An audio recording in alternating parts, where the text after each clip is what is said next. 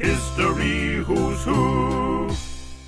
Welcome to History Who's Who. Who is Mary Anning? Mary Anning was born on the 21st of May 1799 in Lyme Regis in Dorset. As a child, she used to enjoy fossil hunting with her father.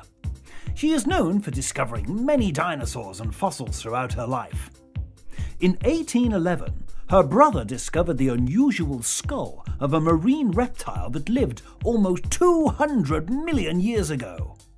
She uncovered the rest of the fossilized skeleton of Ichthyosaurus, which was 5.2 meters long and the first of its kind to be found. In the early 1800s, it was unusual for girls to be able to read, but Mary could. She loved reading and taught herself about geology and anatomy.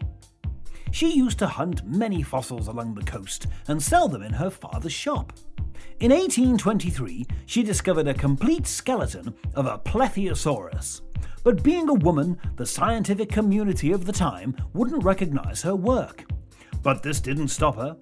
In 1828, she discovered the first ever pterosaur. It had wings and helped prove that some dinosaurs could fly.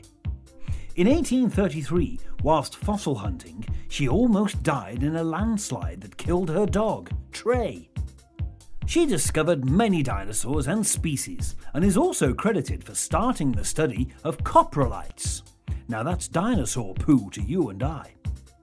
Mary Anning sadly died on the 9th of March 1847, but has since been recognised as a pioneer in the discovery of new dinosaurs and fossils, and is remembered in the tongue twister, "She sells seashells on the seashore."